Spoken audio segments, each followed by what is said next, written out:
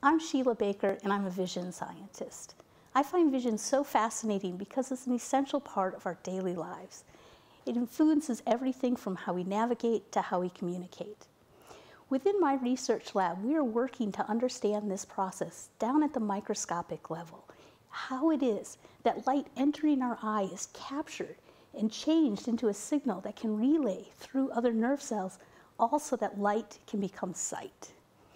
We focus our questions on understanding exactly what's happening very early on, right inside the photoreceptor cell, where that act of catching light is turned into a cascade of chemical signals that turns on an electrical signal that then again turns on a new chemical signal, also that the brain knows if there is light or not.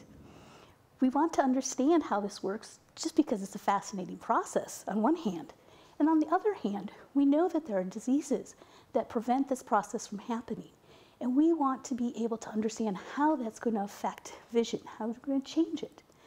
And so we are motivated to do this work because it is our hope that what we find can be used to develop cures for blindness.